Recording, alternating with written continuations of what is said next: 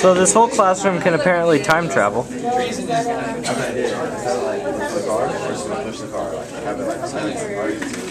Oh my gosh, Melissa, hurry up. You've been doing that for like 20 minutes. That's pretty awesome. I wish I had a clock that did that. You know, and the funny thing is I'm not having fun, yet time is still flying. Look at how bright the moon is. That is the moon, not the sun.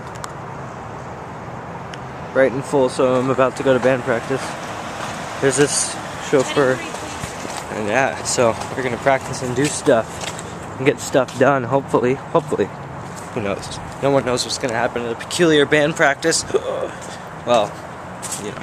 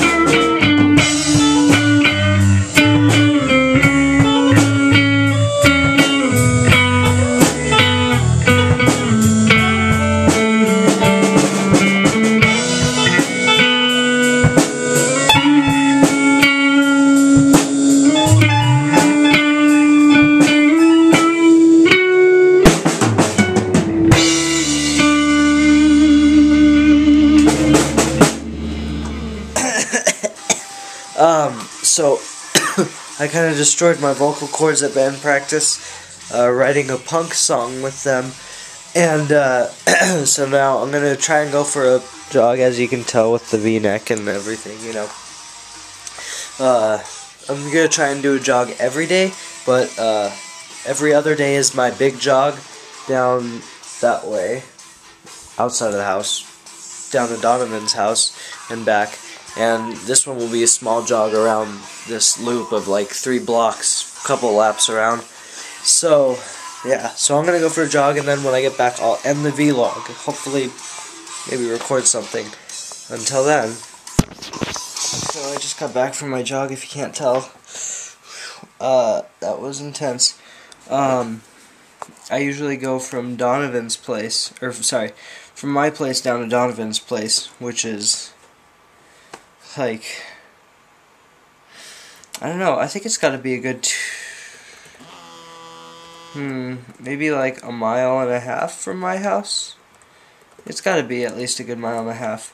And I usually jog there and back to my house in about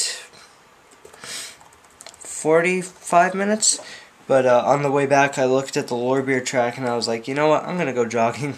So I jogged a couple laps around that, and I got back all in 50 minutes. So alright, so I'm just gonna end the vlog here, you guys. Thanks for watching. Remember to subscribe and tell your friends.